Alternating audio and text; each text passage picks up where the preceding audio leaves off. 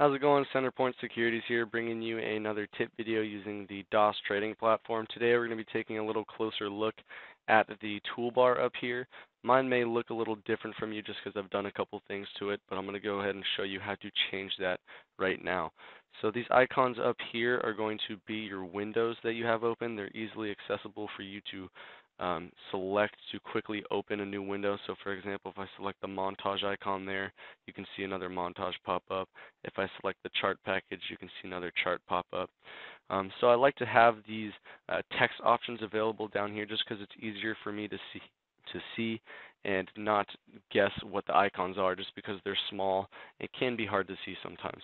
So if I go ahead and right click and go to customize, here's where you're going to want to customize your toolbar. So the first thing you'll notice is that I'm able to add and remove different icons that are included in the toolbar. I'm also able to put them in order. So if I wanted trading accounts to go before montage and switch these, I'll just go ahead and select move up. You can see them change there. It's pretty self-explanatory. Down here is where I selected that show text labels. So if I go ahead and select no text labels, you can see it's just the icons in the toolbar. If I select show text labels, it goes back to what I just showed you before. So I'll go ahead and close out of this for now. Another thing to point out, you can do the same thing with the tools down here. I'll go ahead and select customize, and you're able to do the same thing for that option. If I go ahead and right click and go to new, here's where you can select a new button. You can make your own button. So to make quick exchanges or quick trades or anything you want to do, is you're able to create your own buttons for. So I'll go ahead and select an icon here. Go ahead and choose this X icon. Let's make a position to, let's say, liquidate all positions.